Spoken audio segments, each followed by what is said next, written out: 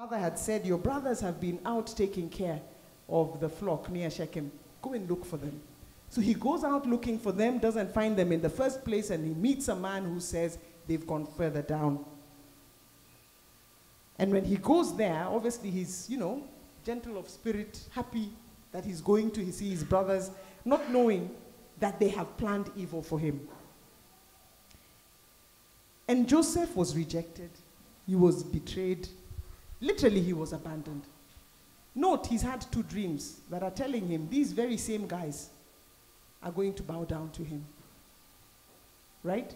Including his folks, isn't it?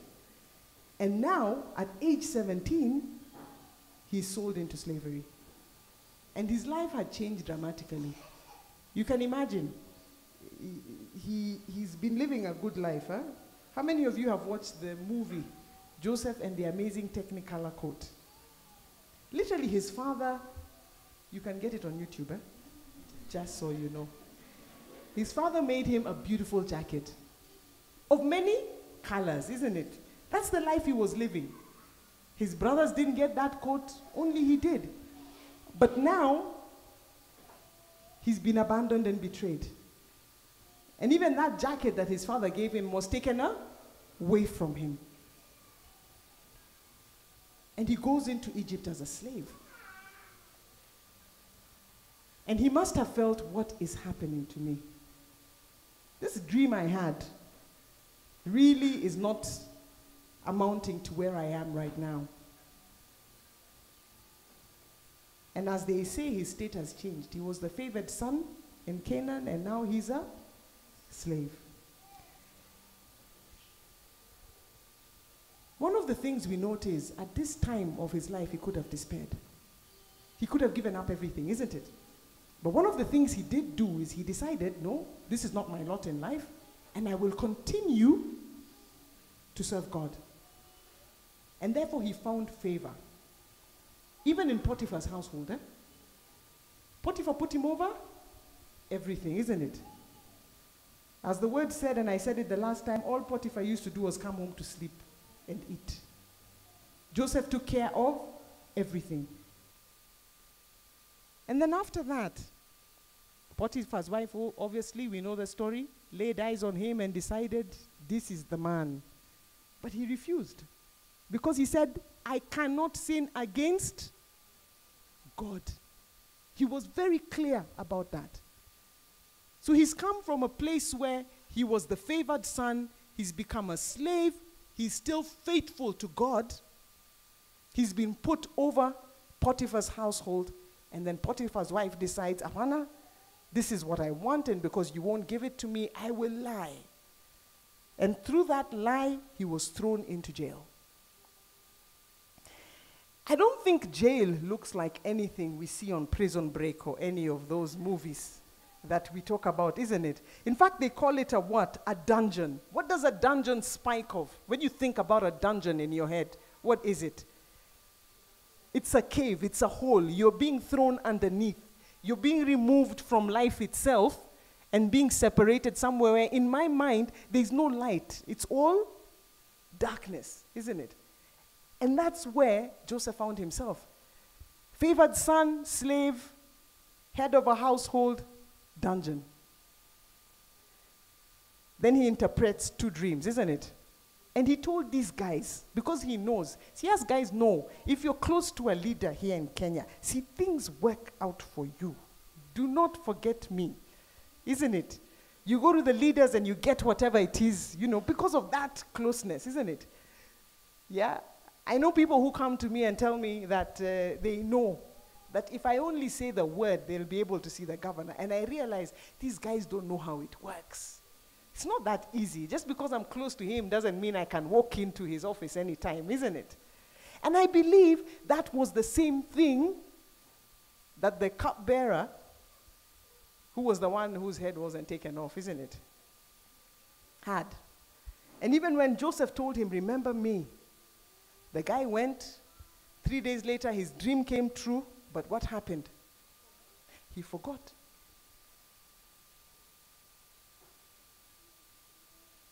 And Joseph was where? Still waiting in the dungeon. I would like to think he was very patient. Despite all this, thinking, you know, Lord, I am here, but what is this you want of me? What is it that you're looking for me to do? You gave me a dream, but I am in a hole.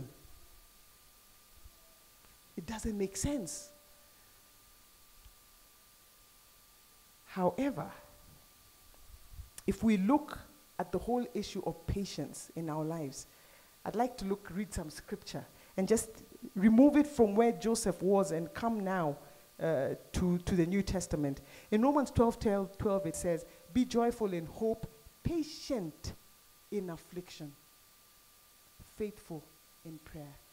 And I believe Joseph was patient in that affliction because he found favor again with the head of the jail, who put him again over everybody. But I don't think that was the kind of everybody he wanted, because they were still in a dungeon in a hole, literally in my mind. But it was a good thing because he had leadership qualities that they could see. If you look at 1 Peter 4:19, so then those who suffer according to God's will should commit themselves to their faithful Creator and continue to do good. We're commanded. It's not something that the scripture is the same in the New Testament as it was in the Old, isn't it? And I believe that even as Joseph went through what he went through, he held on to that. For the man that is not scripture, by the way, so don't ask me where it's from, but it's a good word that I got from somebody. For the man that follows God, there is nothing accidental. For the man that follows God, there's nothing accidental. God has a plan for your life. He knows exactly what's going to happen blow by blow. Sometimes at the end of it all, we are impatient. We are the ones who are impatient. We want things to move a lot faster than they should. And we are always in that space where we are thinking, I have been praying, Lord, why isn't it coming to pass? I have been praying, why isn't it coming to pass? Days have turned into weeks, have turned into months, have turned into years. And you actually, at some point in our human nature, some of us stop praying, isn't it? We tell the Lord, iyo unajua. You know it, and I'm not going to pray about it anymore. Doesn't that spike of impatience? That at the end of it all, you're not trusting and believing that the Lord will do that for you. One of the things that got me is when I was going through this, it was very clear that God knew exactly what he had planned for Joseph. Exactly. And you can see it in Psalms, not even in Genesis, in Psalms. Psalms 105, verse 17 to 22. And he sent a man before them, Joseph, sold as a slave. They bruised his feet with shackles, his neck was put in irons, till what he foretold came to pass, till the word of the Lord proved him true. The king sent and released him. The ruler of people set him free. He made him master of his household, ruler over all he possessed, to instruct his princes as he pleased and teach his elders wisdom.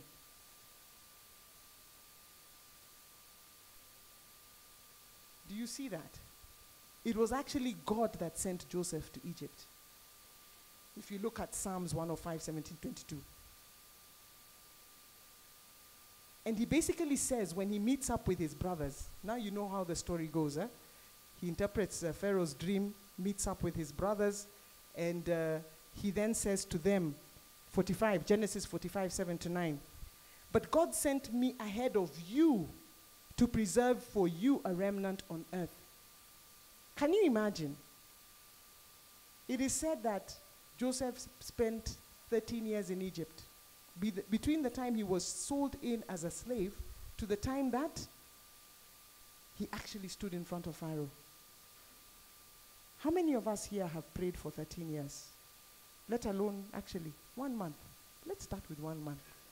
Have prayed for 1 month, diligently looking for something. How many?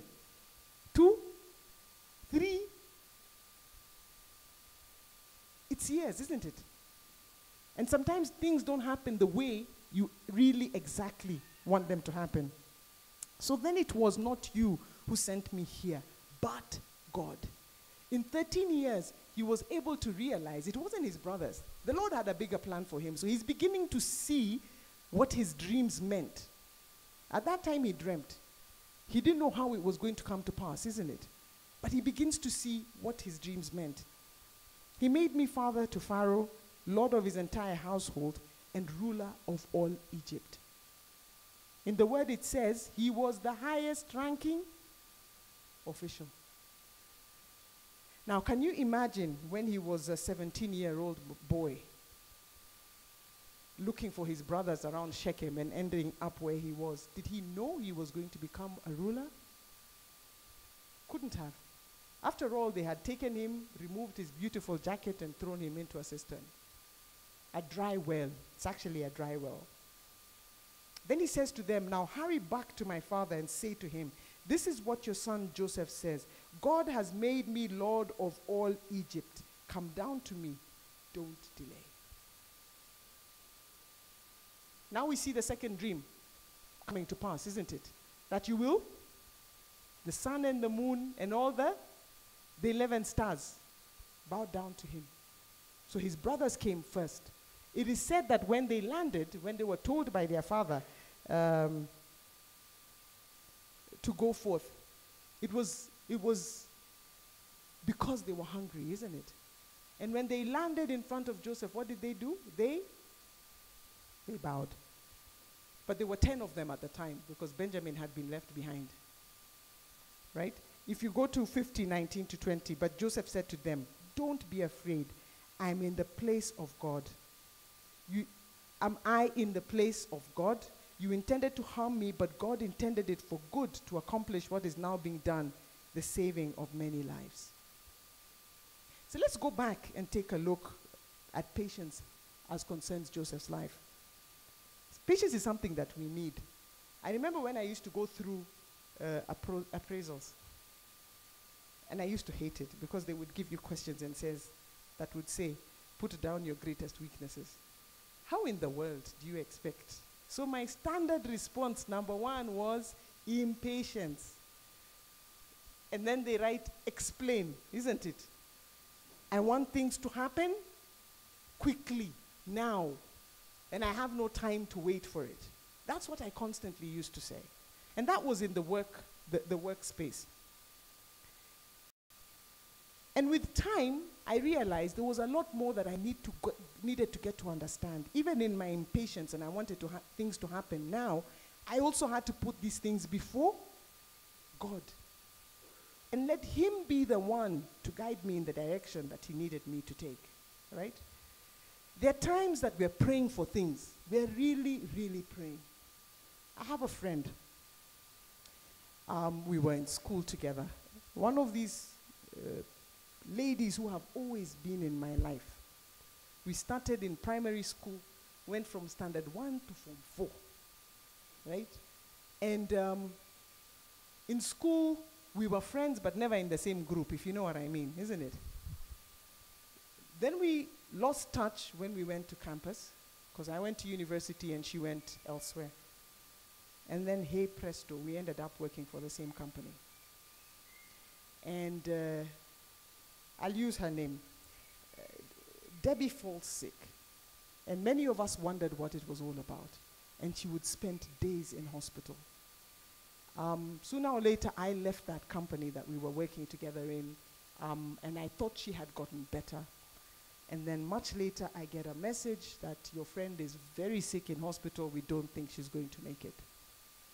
But she did. She made it. But the result of that illness was that she lost her hearing. So you can imagine somebody who has heard all her life suddenly not hearing anymore, right? Even talking. This was an experience that I looked at, and we all started praying for her, and we would pray and pray that the Lord would heal her. And the Lord did heal her. But the only thing that got left behind was, and we used to joke around about that, And somebody who could talk like me stopped talking. And I kept asking the Lord, how is this possible? And the one thing, we used to communicate fully on text. Because whenever she'd call, in fact, she would call you to get your attention and then switch to text. And Debbie one time said, the only thing I want to do is hear. When she fell sick, she was not a Christian. But in between, she did give her life to the Lord. And she began to believe that her healing was coming. And so they set up a Harambee. And I remember they spent a lot of money on it. And I asked her one question. Do you think you should be spending this amount of money? Because the amount you spent could start your treatments, right? And then she says, no, I have faith that the Lord will provide. And as Harambees go, nobody came. We were very few of us. And so they'd spent the money but didn't make any money on top of that. And time went on, and many of us got moved on here and there, and she had this knack of keeping in touch with us. And she was still praying, and she would text.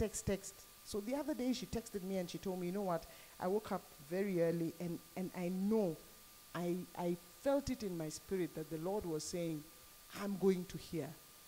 And sometimes you want to write back and, encourage, but I didn't have words of encouragement at that point. So she'd gone out and she'd done her homework about a doctor in Italy. No one knew who that doctor was.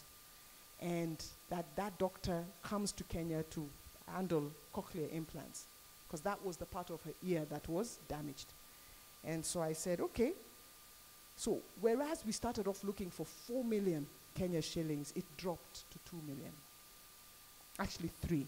And then it came down to roughly about 2 million that we were looking for. And we went on, and so one day I just decided, I asked her what happened. We had raised some money, so we knew we had a certain amount of money. Somebody advised her and she went and put it into shares. And she lost part of the money. So me, I'm sitting there and I'm saying, Lord, this lady has this faith and has always held on to you. What is happening? And we would talk, and she would actually, don't ask me what both of us would be doing awake at that time of the morning. She had a knack of texting me back and forth at 4 a.m. So we'd be back and forth with each other, and she would say, this is the time I woke up to pray. To cut a long story short, we managed to collect the money. I remember we just sat, and she said one day, the Lord said, you are the one to give me the cash. And I was like, Lord, you have not spoken to me as well. And that was my unbelief, isn't it? But I prayed about it, and the Lord just told me, put an appeal on your Facebook page. And I did. And we collected the full amount she required. And it fell from 2 to 1.3 million. That was what she required. Today, Debbie hears. She's still learning how to speak again, but today Debbie hears. Why? Because she waited. She was patient. Very, very patient. How many years did she wait? 12. As I was sitting there praising the Lord, that story dropped in my spirit. And I thought to myself, actually, 1 year less than Joseph. She called me the other day, and at first I was going to kill the call. Usual, eh? You see her call, you kill it, and then you start to text. But she called me back. And for the first time, she was forming words again. And that is patience, isn't it? And that is healing. She underwent the cochlear implant, and that was healing through the hands of God. Healed through the hands of man. But she waited for close to 12 years. Fact is, we go through trials and tribulations, isn't it? And we wonder, what is God telling us in all this? I had a scare about 4 years ago, actually, 5 years ago. And I remembered it this week when I was sharing with my sister, because I didn't even know I had a growth in my neck. Many of you, if you look at me properly, you'll see it. And I remember sitting at the table, and my brother was visiting, and he looks at me, and he's a doctor. And he says, "What's that on your neck?" And he gets up, and he feels my neck, and he says, "You've got a growth in your neck. I'd never seen it." And so I went to the doctor. He said, "You need to go and get it checked." I went to the doctor and obviously was told, "You have a thyroid problem." At that time, everything about me was like this. My weight was seesaw. Everything was just going crazy. And the fear gripped me, because when anybody says you have a growth, what's the first thing you think about? Cancer. And I think he noticed I had gotten a bit. Then he says, "No, don't worry. Let's just get it checked. Some growths are not cancerous." So I go to a certain doctor, and she quickly tells me, "Go and do these tests." And she finishes and she says, "You need to be operated on." And I looked at her and she says, "It needs to be done now. If it's not done now, things are bad." And you can imagine, you want your doctor to be able to talk to you positively, nicely, isn't it? This was not being positive. When she tells you about, and I was in her waiting room with people with she's an endocrinologist, huge growths. She said, "You will turn out like that." And I told the Lord, "Now, please, this is not my lot in life. I have ministered, I have done the things you want me to do." At that time, I was actually in between jobs as well. I had actually quit a job that was paying me very well, and I quit it because my spirit was not at ease with what was happening in the company. And so I've just quit a job, and then I'm given this diagnosis: it doesn't work. And so she said, "You need to go and see the surgeon." I don't cut myself. In fact, she said that. I don't cut myself. I'm like, I feel like a piece of meat, that you're going to come and cut me open, like the way you will cut nyama to cook, isn't it? And I remember my sister was sitting beside me, rather quiet, right? She later reveals to me is that she started to pray. And she was like, "This is not going to happen," because there had been a lot of things happening within the family that we were just wondering, "Lord, what is this?" So we go to this other doctor. He takes a look at me, and he was very pleasant. And he says, "I need to do 2 more tests. One of them will be very unpleasant, but I need you to do it." And so we went, and yes, it was unpleasant. And I also realized that it should have been done with anesthetic. It was not.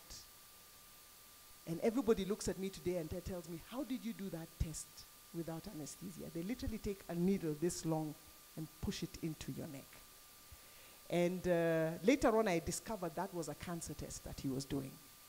And as I went home and sat, it was the longest 5 days of my life. And I remember all of us just prayed and prayed and prayed.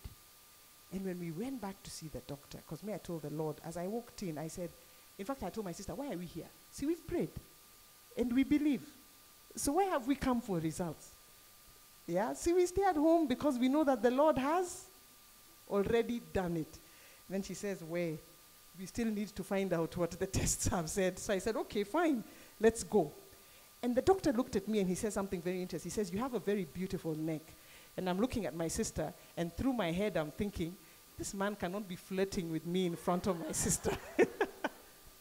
And then he says, "So I don't see why I should be cutting it open." And we looked at him, and I was still at the fact that he was flirting with me. And then my sister picked up on it and said, "So there's nothing?" He said, "Really, no. Sometimes you'll get abnormal growths within your thyroid, but it's not cancer. And unless you are uncomfortable with the little bump on your neck, I don't see why I should operate."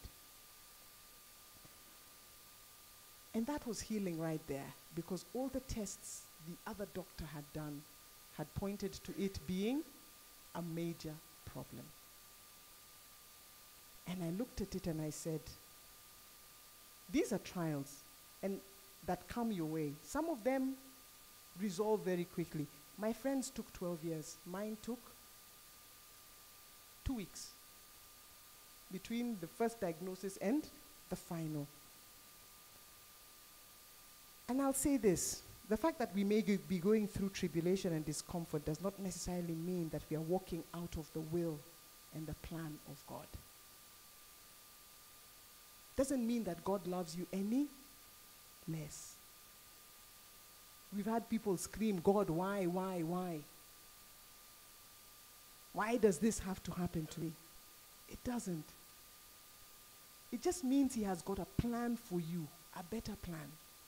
And the truth of the matter is, during that 2 weeks, I was supposed to make an important decision that would have moved my life in another direction.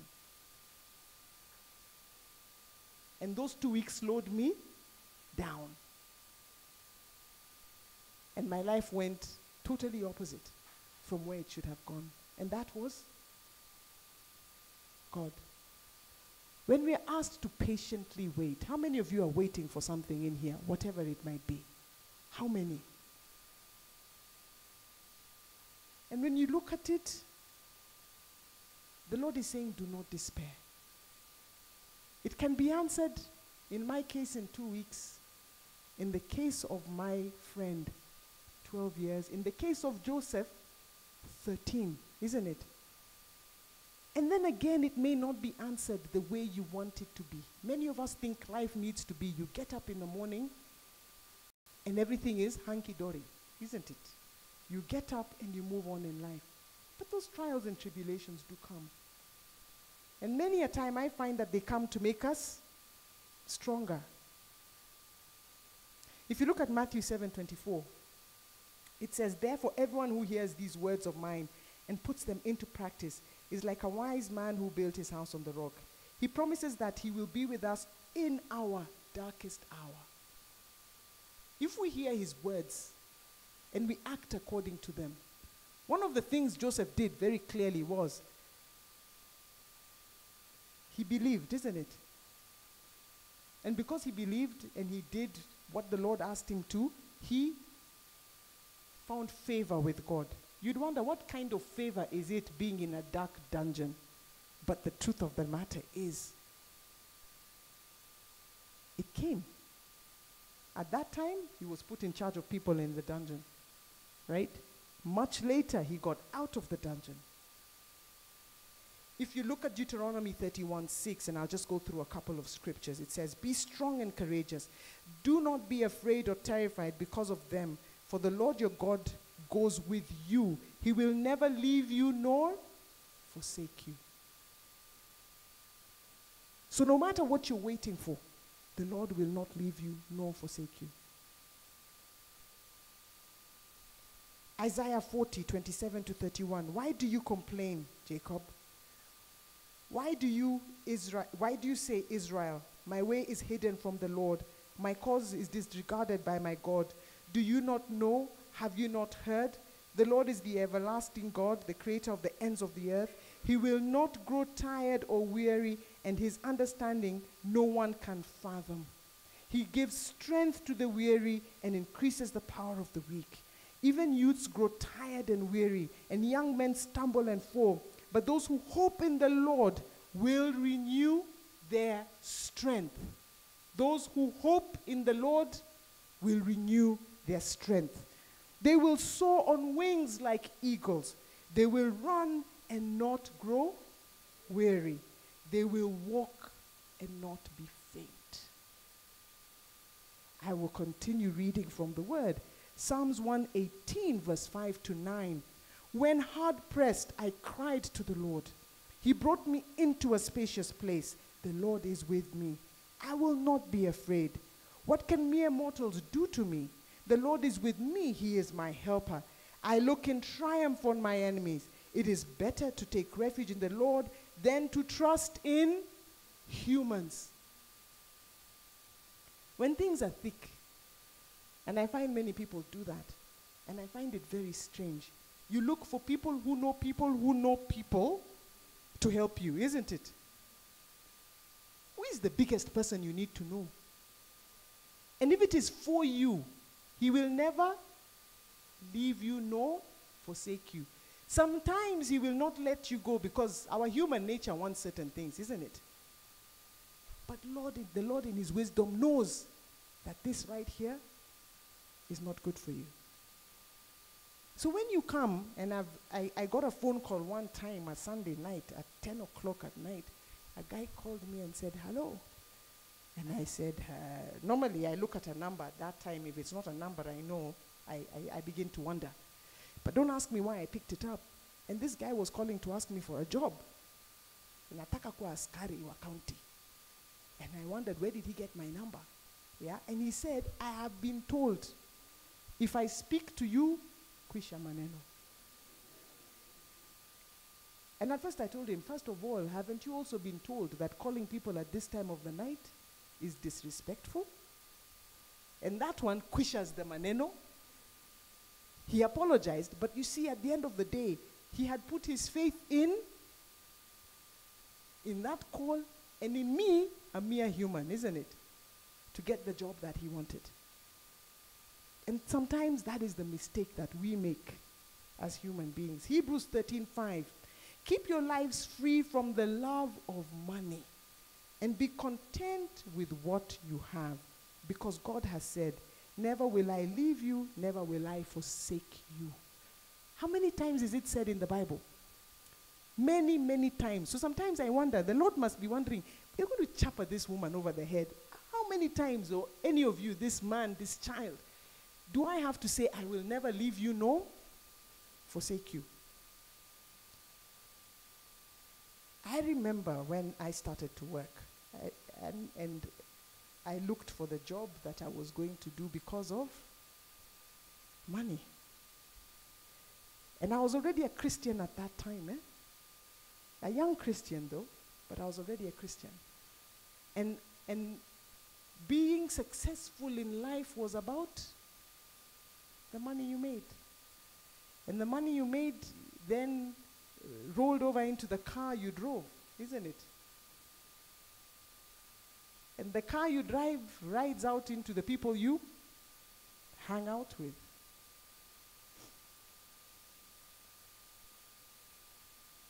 I'd like to ask, Proverbs 4:23, just get that for me.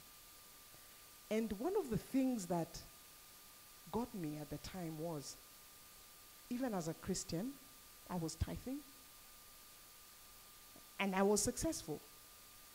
But I realized many, many years later that I had put my success in the value of what the world thinks success is, isn't it? Yeah?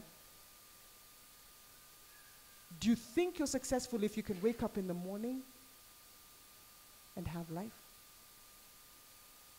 Are you saying that now because I've asked it in this context? Or is that really what you believe? Are you successful because you wake up and you're breathing? Many of us don't believe that. We believe success comes with shamba, gari, bibi if you're a man, mume if you're a woman, and beautiful kids. And I honor you for your testimony here today. Because you also waited patiently, 54 days and 153. That was the Lord working through you and your family. Because many people would have given up. Why, Lord, why? You know, we've waited for these children for so long. Why? But that's about being patient. And for me, I did rise up the ladder pretty fast. And so I got to all the material things that went with rising up the ladder. I was almost earning a 7-figure salary by the time I quit. Because then I realized my life had become about that. And at some point, even that 7 figures, if you look at it, was going through my fingers very quickly. And so I left. Now at the county, I'm earning 6 figures, and I'm actually very happy. Because I feel that it is what I am doing for others that matters, not what money will do for me, isn't it? I keep laughing at my friends because at some point with my friends, I even sold the car that I walked into the county with. So I was driving when I went to the county, sasa nina tembea. Yeah, but it is okay, isn't it? Simply because at one point I thought that car had become an idol. And I'm not the kind of person who says Shindre all the time, but I just felt if it is that I'm spending all the time thinking about this car and fuel and what, and guess what? When I started thinking that it had become an idol, I got a buyer even when I wasn't looking for one. Somebody landed in my office and said, "You have a car, we'd like to buy it from you." And I said, and then what do I end up with? And it was the people who I bought the car from, the dealer, Subaru. They came to me and they said, we want to know whether you can sell your car. Remember the day you did evaluation? I said, yes. We put it in the file by mistake and somebody wants your car. And I looked up. You must have thought that was crazy because I looked up like, Lord, I was praying this morning. You don't answer immediately. But it is true. Keep your lives free from the love of money. The minute I let go of that car, it's been 1.5 years I haven't had a car, and I don't want for anything. Right? And I'm content. And I'd like to ask you all to be content, even though, and I know that there are those things, and I saw the hands go up, and we will pray. We will take that time, Pastor, after this, to just pray. Because we do know it's not about the answered prayer immediately. It's about the patience to wait through it. So it's patiently waiting.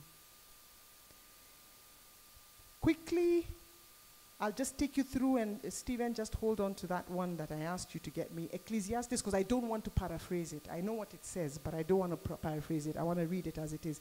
Ecclesiastes 7:8, the end of a matter is better than its beginning, and patience is better than pride. I had become, if this is an English word, prideful. Like insightful, but yes.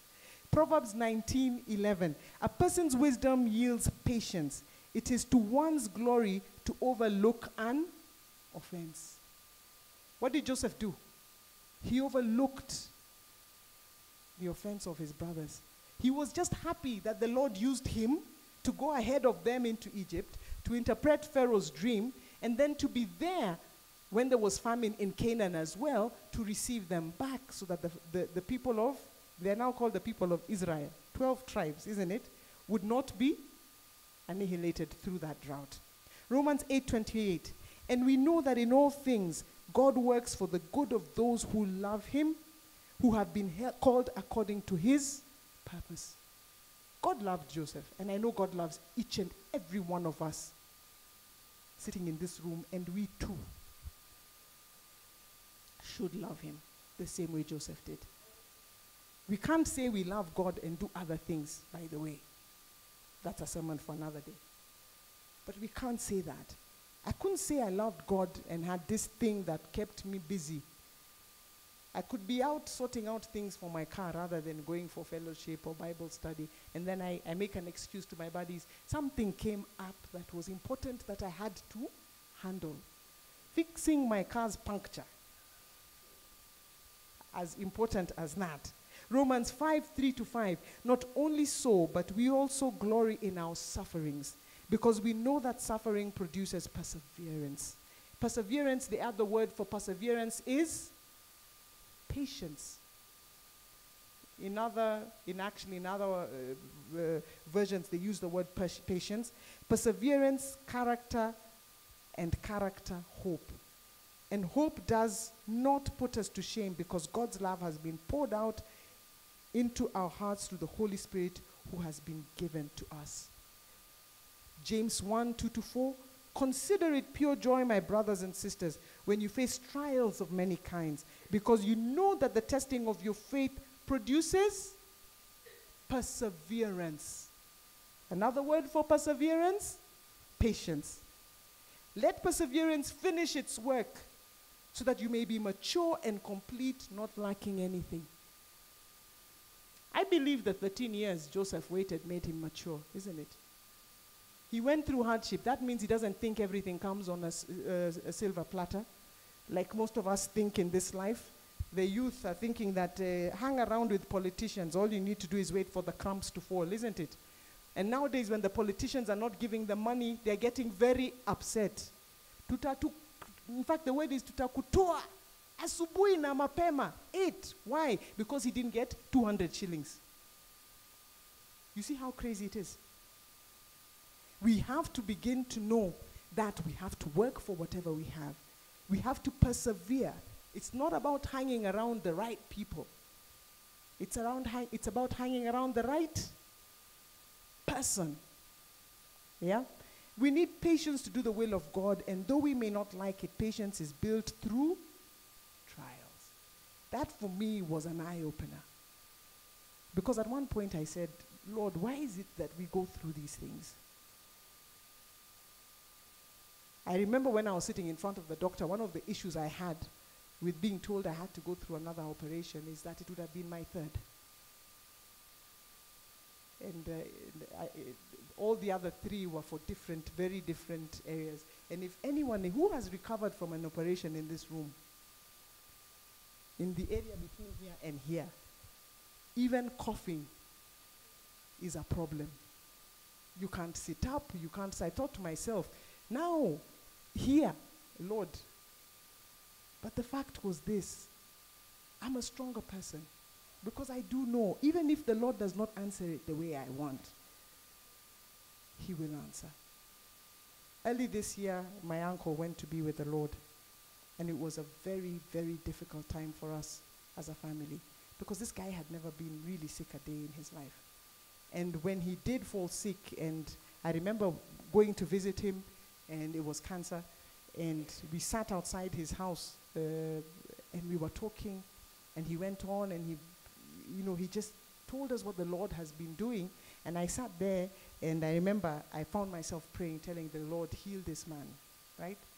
And things moved from bad to worse, and he finally ended up in hospital, and was in hospital for about close to 3 months. And I came to see him one time, and as I stood there in the room, something fell on my spirit that this was it. And I remember walking out of that room with my sisters and my cousins, and I kept quiet, and I didn't say a word. And I remember asking the Lord, what do you mean this is it? This can never be it. And we had prayed and prayed.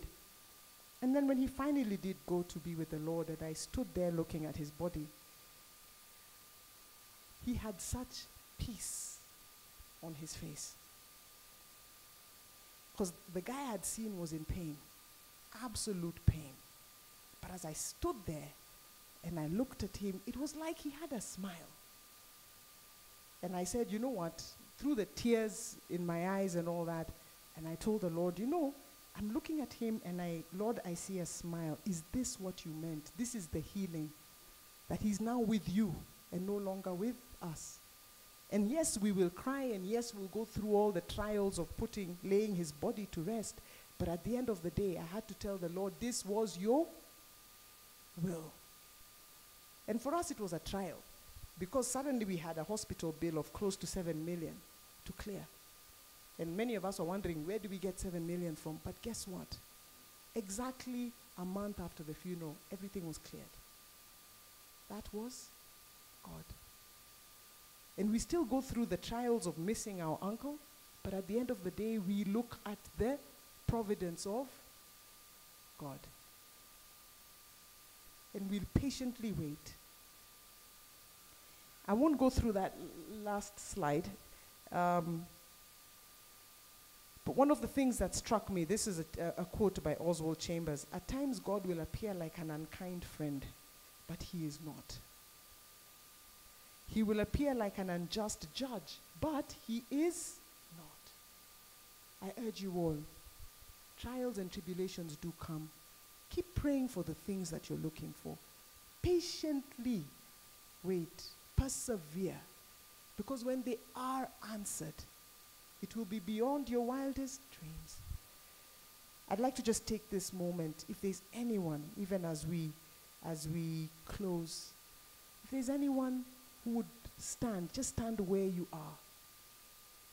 Stand for yourself, for the things that you're praying for.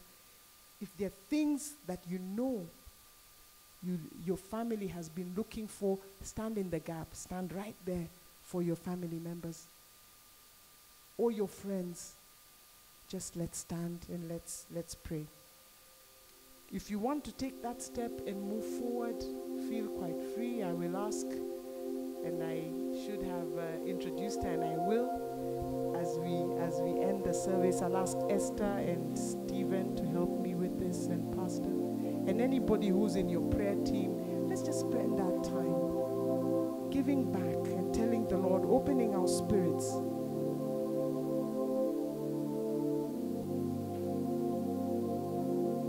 And allowing the Lord to speak to us. Heavenly Father, I pray that you would come amongst us. And I know that you are here, that you have sent your Holy Spirit to us, O Heavenly Father.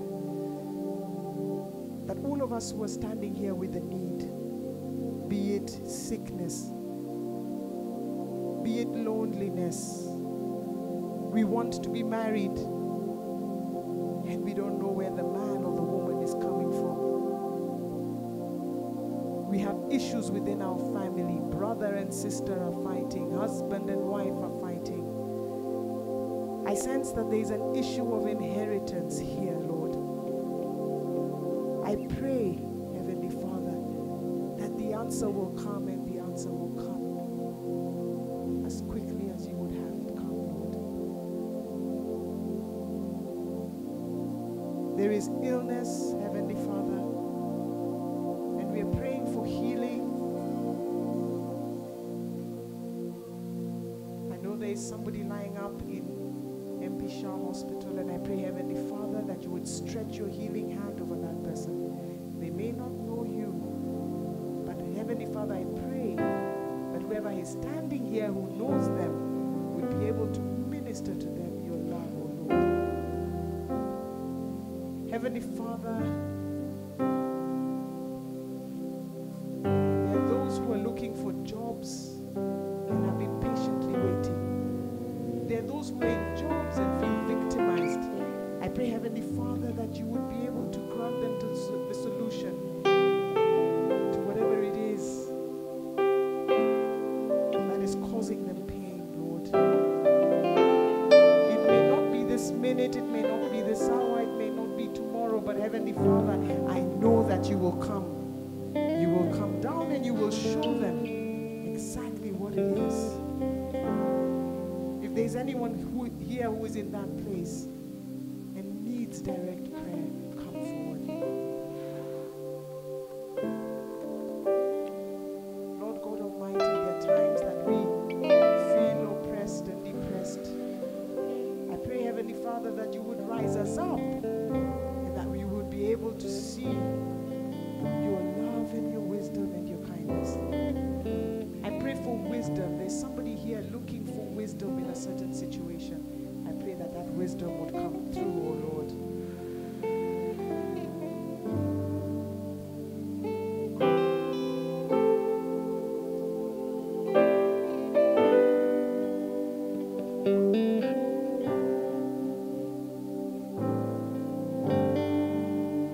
Lord, I pray that we would keep our hearts open and clear, that we would act in ways that you would be happy with, O Lord.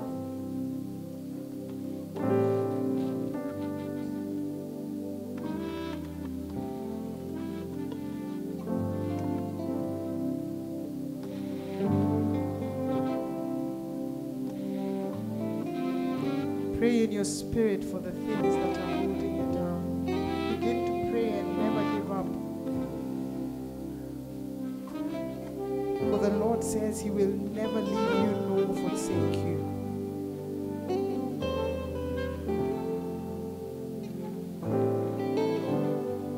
Guard your hearts. It is said in Proverbs 4:23, above all else, guard your heart, for everything you do flows from it. Keep your heart focused. Keep your mouth free of perversity. That is verse 24. Keep corrupt talk far away from your lips.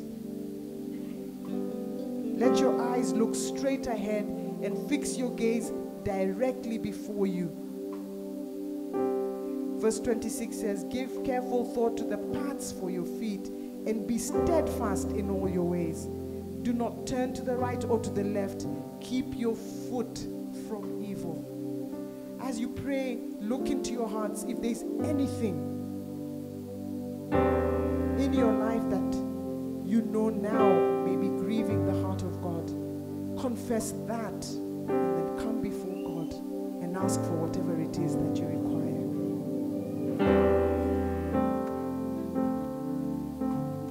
Ask for forgiveness. If you're unable to forgive others, forgive first for you to be able to receive. For that person with a family issue, start with true forgiveness. And the Lord will forgive you, and the Lord will grant you the desires of your heart.